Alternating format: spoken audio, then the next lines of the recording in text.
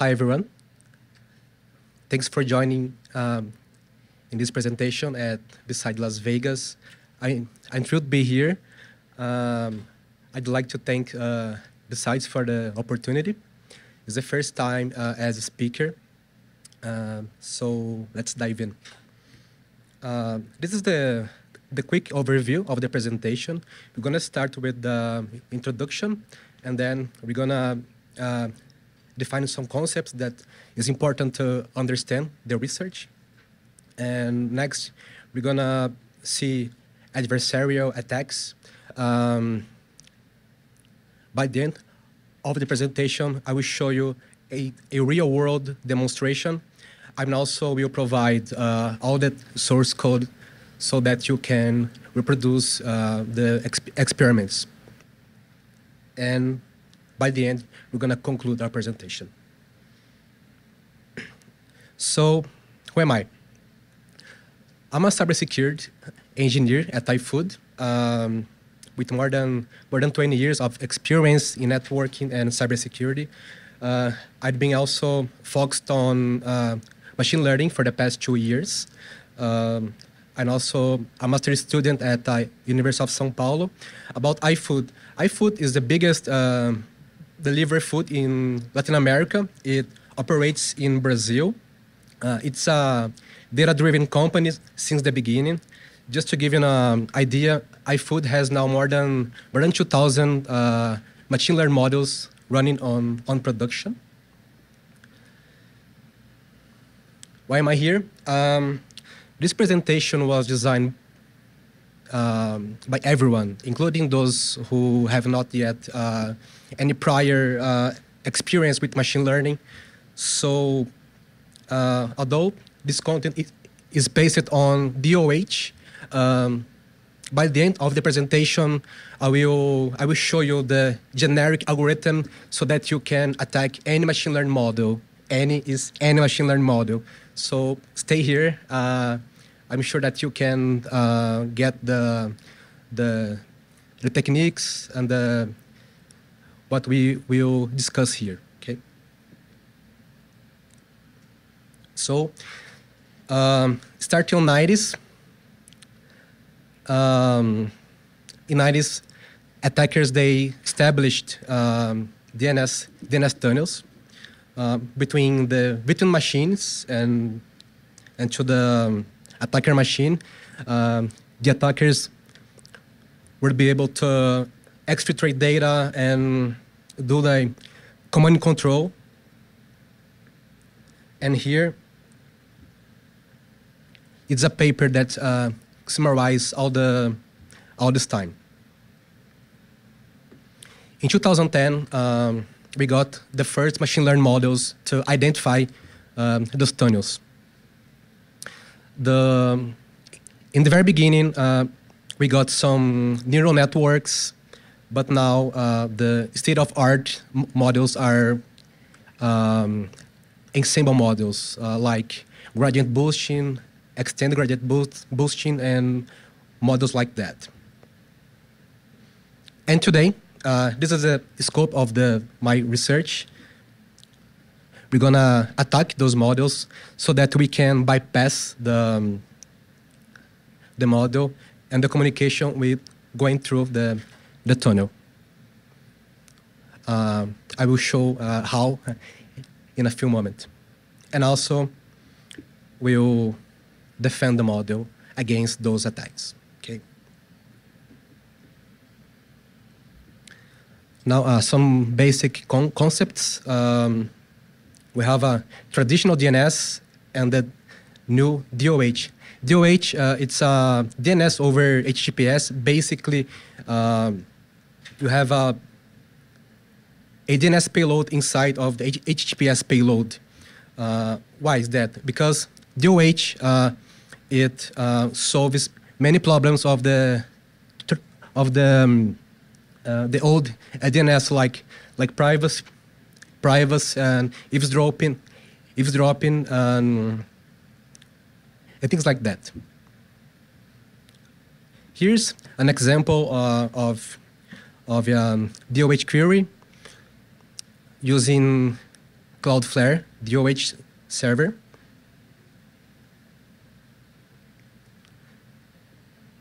This image summarizes the tunnel. What we have here, in the red arrow, we have the actual malicious tunnel. It uses just the DNS infrastructure. All the traffic is going through the tunnel using the DNS infrastructure. And in black arrows, we have the regular traffic, like web traffic, and the regular DoH traffic here. Okay.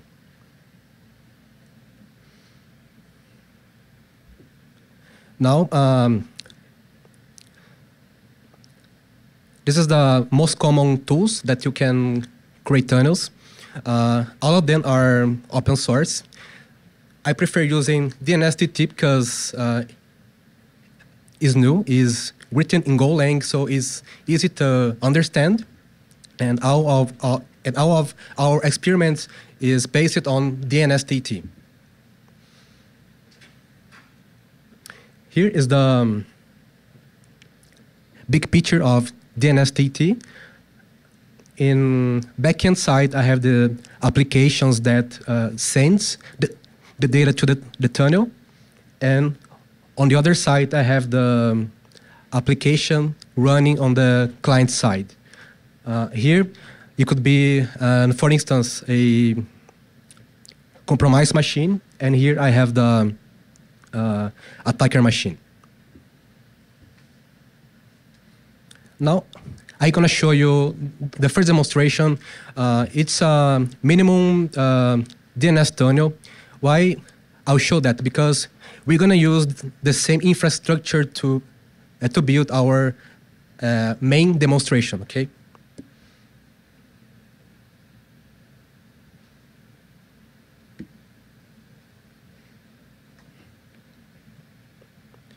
Let's pause here. In the left column, we have the attacker machine. It's an EC2 instance running on AWS with the Elastic IP. On the right side, I have the infected machine.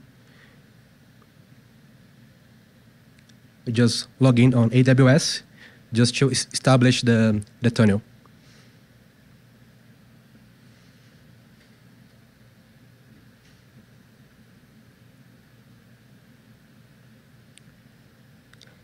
It's important to mention here that we don't have any model evaluating the connection. We're going to discuss in a few moments. Okay.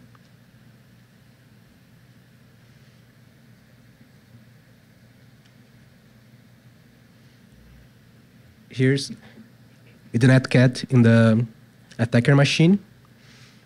On the other side, we close the tunnel.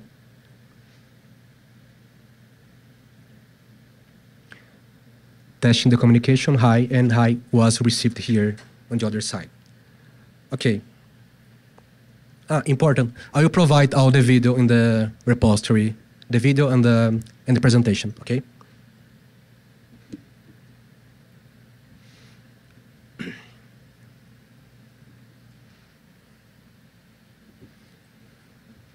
So, talk about network features. We use network features from network flows. Basically, we're gonna get features from the PCAP lib. You can, for example, use TCP dump for getting those features from network. Here's an example on how to get them. You can use a tool called Dualizer. It's an open source tool that can capture and convert your data in CSV format. And also you can use Dualizer to both capturing and converting on CSV format. Here's the models that are state of the art. In the red is a gradient boosting model that we will build here and an attack here.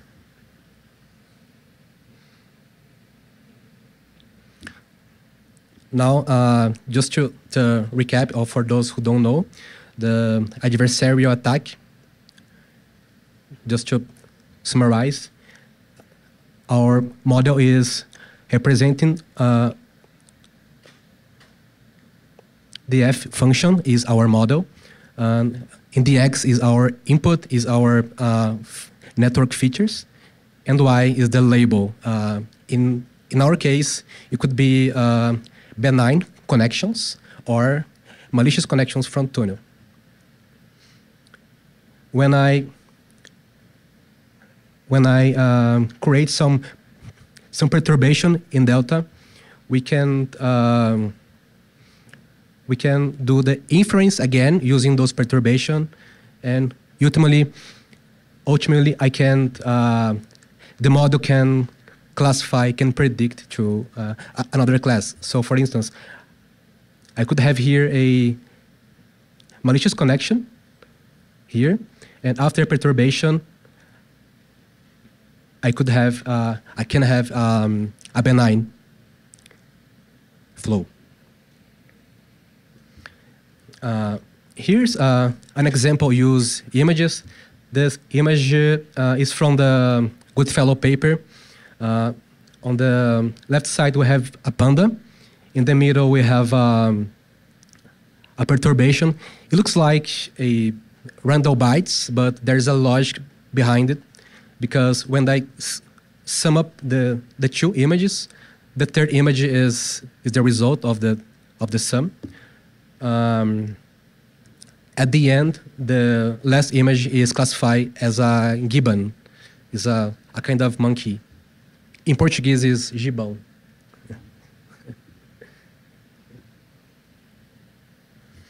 Now, definition of white box.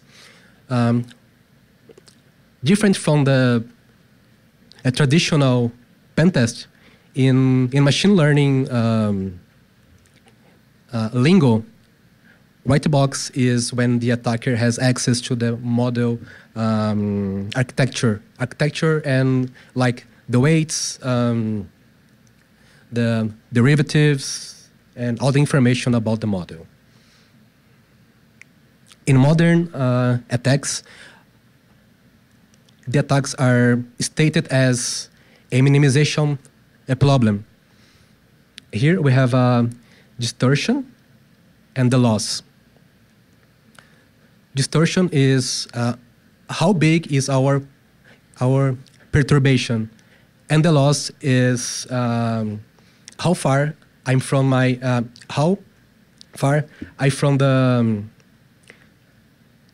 the target label. So here, for example, my target label is benign, and my actual label is malicious. So alpha and beta are factors to a threshold to say what factors can contribute more during the process of minimization. By the end, I have a array here of adversarial examples here after the minimization problem. On the other hand, in black box attack, I don't have access to the model architecture. I just have access to the inference endpoint. Okay.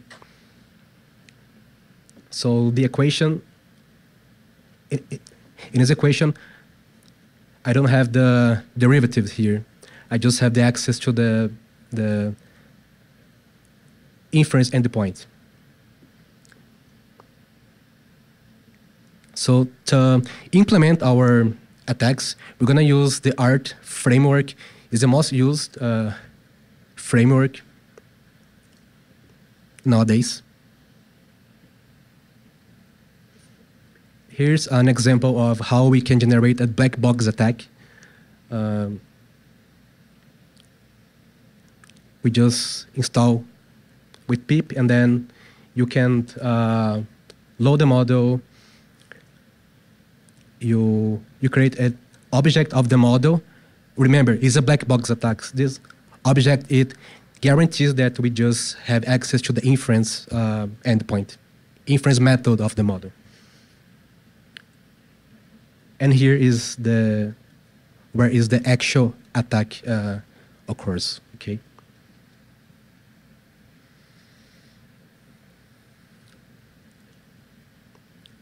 So now, this is a special case of black box attack. It's called zeroth order optimization attack. This kind of attack is used when you don't have access to the derivatives, or when you can access to the derivative but is infeasible to calculate. So you can use zeroth order optimization attack. Why zeroth? Because you don't have access to the derivative, but you can't simulate a derivative. In this case, the simulation is the difference between the actual inference and the perturbed inference.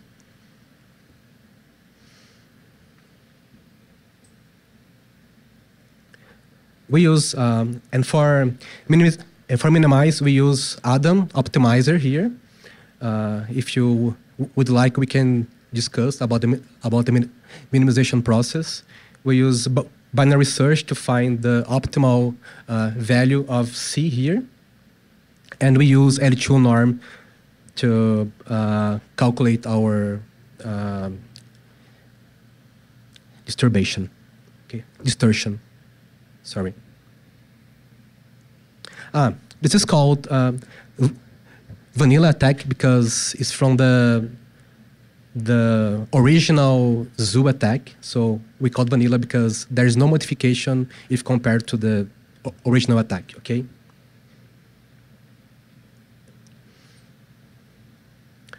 You can run this attack using the repository.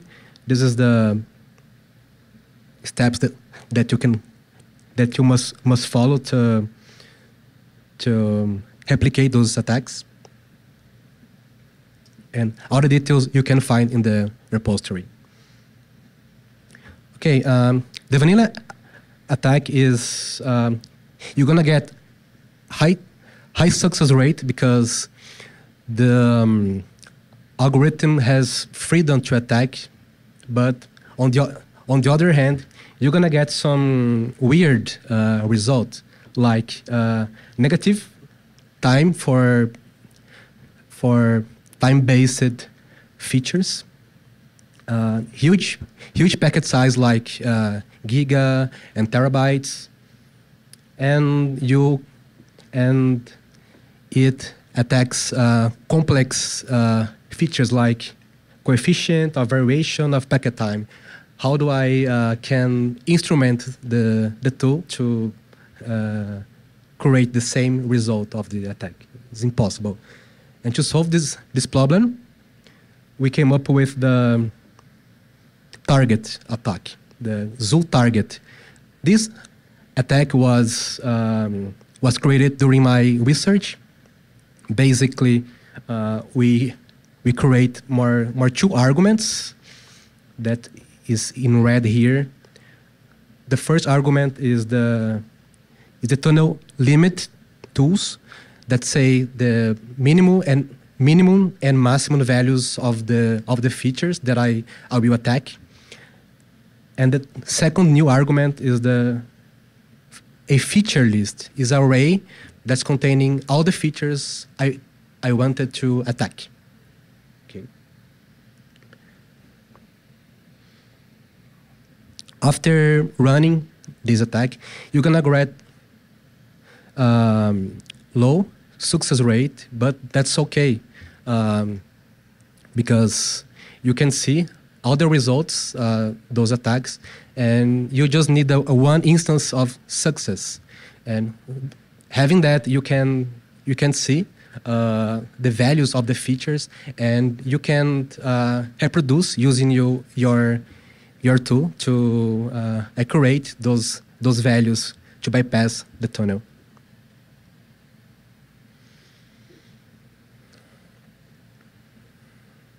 Here's a notebook to run the new attack.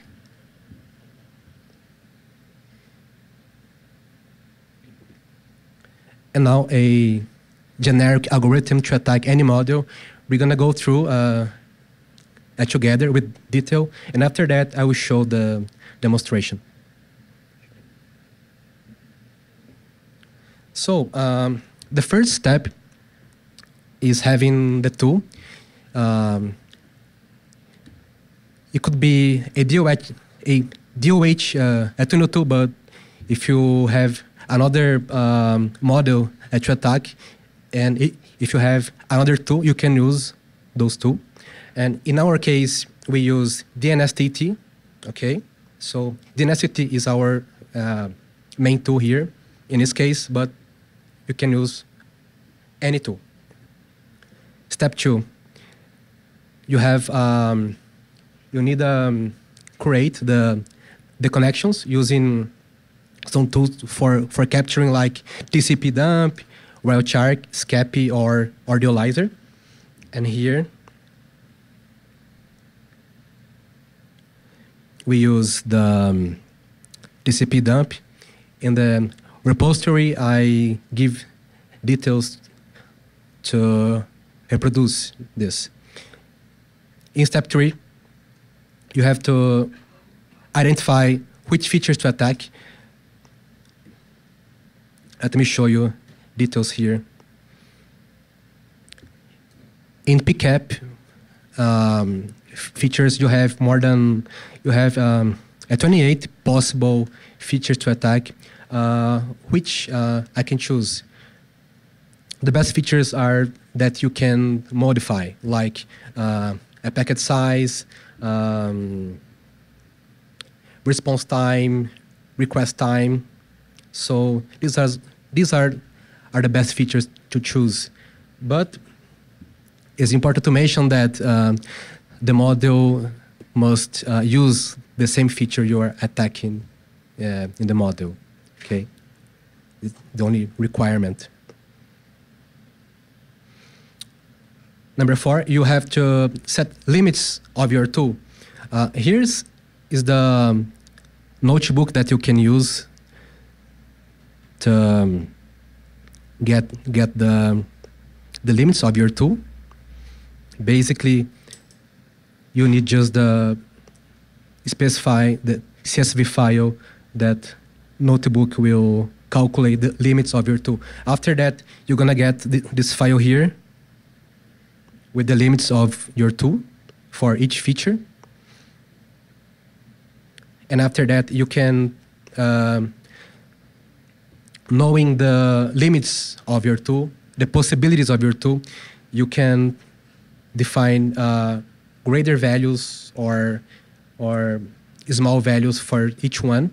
Of course, you don't want to add some negative numbers for time features here. Here's an example of modify limits. And for example, here is the first. The first is with features that flows byte sent. In flows byte sent, I put 0.9. These data are normalized, so I put the maximum, not the maximum, but close to the maximum value, 0.9. Okay. After that, you execute your attack. The target is your attack. Just run the notebook here. I'll show you.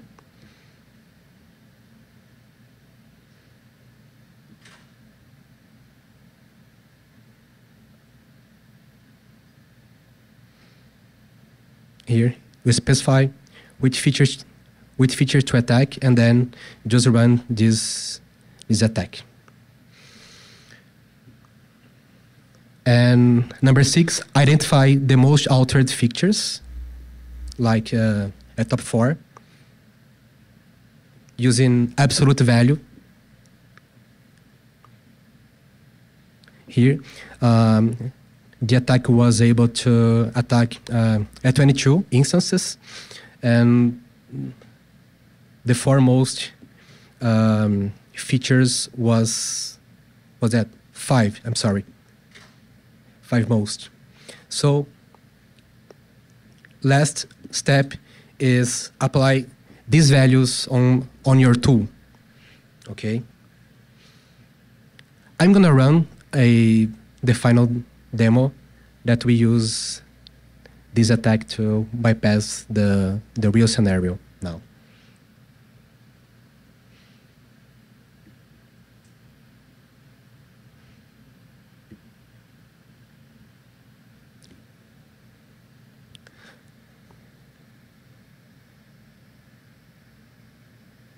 Let me explain here. In the left side, we have the attacker machine on AWS. Now is a new guy.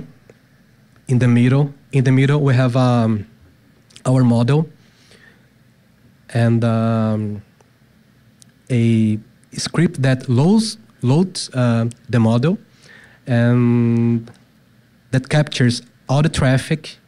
And at the same time, it captures convert the features in the normalized format so that the model can predict if the connection is benign or malicious. All that is available on the repository for you. On the right side, I have the infected machine. Instead of using a netcat in the backend, we'll use a Python script to add in our feature values that we got from attack.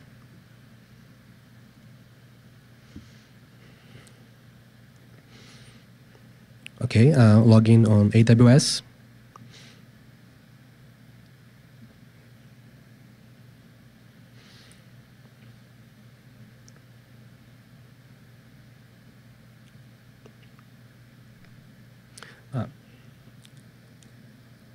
Here, I just passed the model path.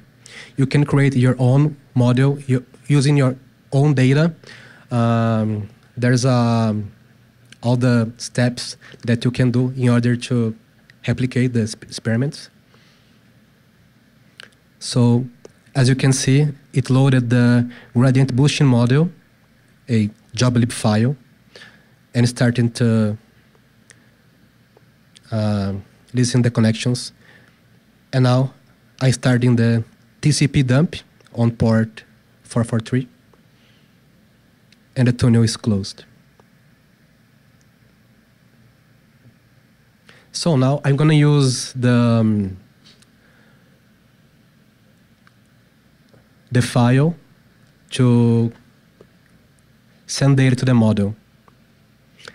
The same file I used to train the model.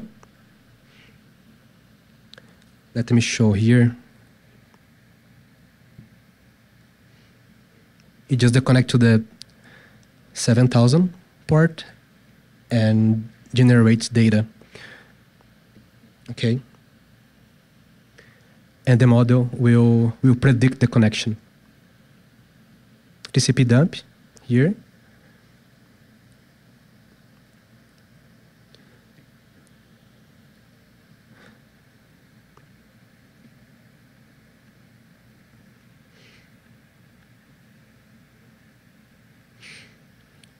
Is predicting as malicious as expected because we trained the model.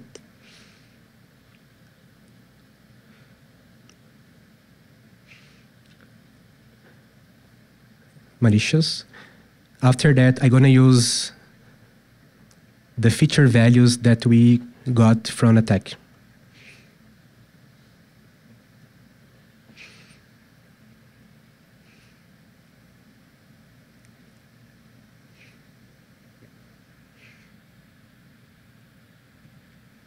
That's important. You don't need to put the exact value. what's the matter here is that the magnitude of the value, like 10, 100, 1,000, okay? Important, starting adding one feature per time. If it doesn't work, you're gonna increase the number of the features until the model classifies it as benign.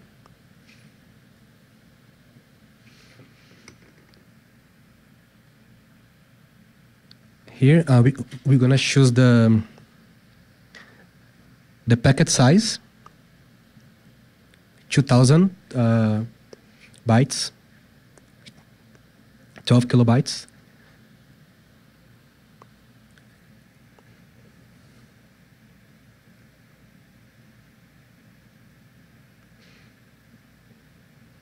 That's important. The flow time by default is 2 seconds. You can change inside of the Dualizer tool to modify your flow. Our flow time is 2 seconds, and now we're gonna put 2 kilobytes as packet size.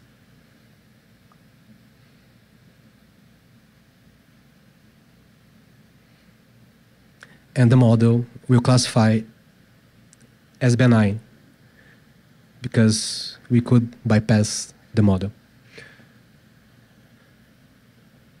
I'm gonna back and forth using benign and malicious.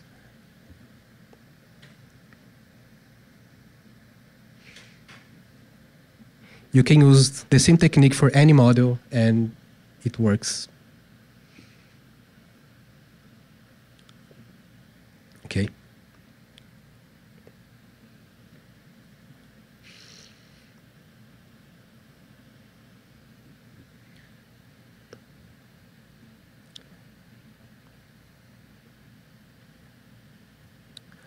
Okay. I'm gonna upload this video so you can check with your time the POC. Okay.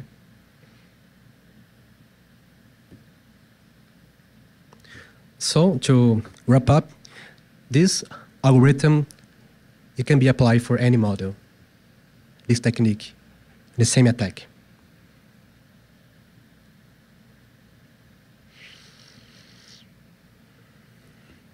For defending the most basic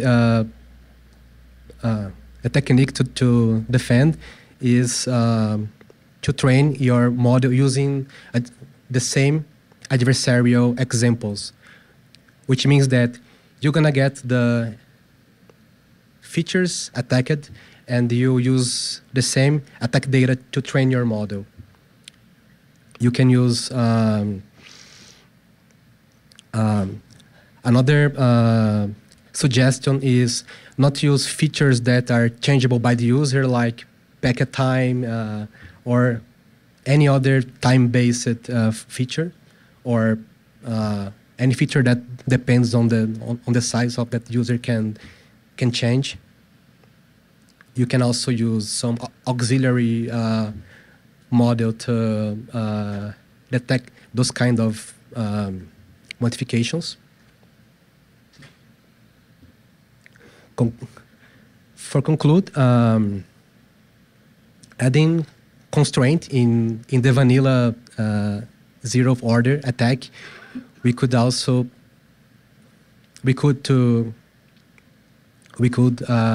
bypass the DoH model, and we could also able to create a generic algorithm to attack any model that you can use.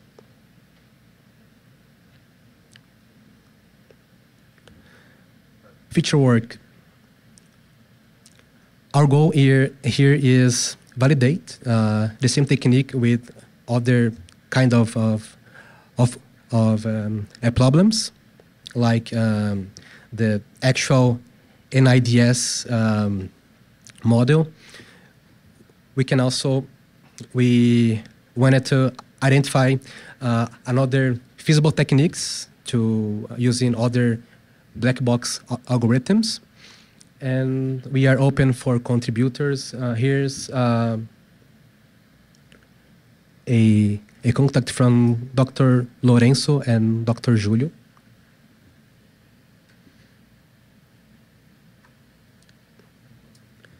And all the source code here is available on this GitHub repository. Feel free for taking the pictures. Okay.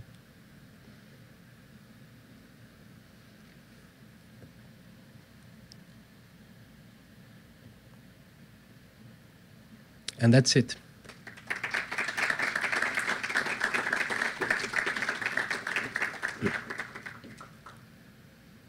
If people have questions, you can just come up to the mic right here. That might be easy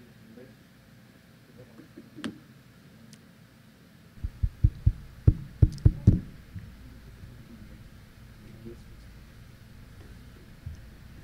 Are there snort or certificata modules that will detect these type of DoH tunnelings? I'm not sure. I'm sorry. Are there snort or certificata rules or modules which will detect? Yes. Suricata rules was available in 90s for tunnel detection, but they are rule-based rules, so they are limited. But when you create the models, you have more flexibility. The rate of success is high. So, but if you don't have nothing, of course, go use Suricata. That's okay. Thanks. Well done, Emmanuel. Great presentation. Amazing to see what's happening down there in Brazil at iFood. Fantastic work. My impression is that you have a really complex framework to work with, at least from a beginner's mindset, I would say. I just wanted to learn from you how generic the tools that you have created are currently, so that it could be used for any sort of PCAP handling. So my question relates to PCAP. How generic is the framework currently accepting the ingestion of PCAP feeds? Good question. Nowadays, PCAP basically is the standard for the network models. So any paper you're gonna see, all the network features is based on PCAP. So it's easy to find tools that supports PCAP features in the wild. All right. Let me also mention, if I may, that Nelson Uto, our friend, is watching on YouTube, so he sends kind regards to you. Oh, thanks. And also, if I wanted to start, like I know cybersecurity, I don't really understand machine models from a research perspective, pure research. What would be the first steps you would advise towards general public? I'm kind of biased, but you can start using Kaggle. Kaggle, you can, for instance, learn machine learning, basic machine learning, 101 machine learning, but also you can get write-ups from AI Village CTF of machine learning. You can learn a lot with that. I learned a lot reading that, even at the beginning, because you're gonna get some different answers with the same problem, and it is wonderful to learn. I see. And if I still may, sorry, I understand this is like almost pure research. You don't really need to have a clear goal, but I would like to ask you, are you pursuing some sort of particular goal with this tool set that you're building and the contributions that you're making? Is there any research question that you want to answer with this platform that you're building? I don't know. Let me try to guess. Let's say, do you want to improve food security at a certain aspect of the platform by conducting this kind of research? Or is it's like open research where anyone can figure out what they want to do with your attack models? The goal here is to the open research so that all the people in the world can contribute, can benefit of the research. So Fantastic. Of course, Hopefully in the future we can iFood see. will benefit from that, but the main goal is open the research for everyone. Yeah, as the gentleman said here before, eventually this could be part of some sort of intrusion detection improvement in the future, like tools such as, for example, Snort and Suricat could benefit from any sort of improvement you're doing in the AI field to improving detection engineering, maybe. Yes, but it's important to mention here that where can I find those kind of models? And for instance, I'm sure that CrowdStrike runs that not in your machine, but in the cloud. Of course, much better than I did here, but it's a start point to learn things and in the future contribute for more impacting research. All right, thank you very much and congratulations. Thank you very much.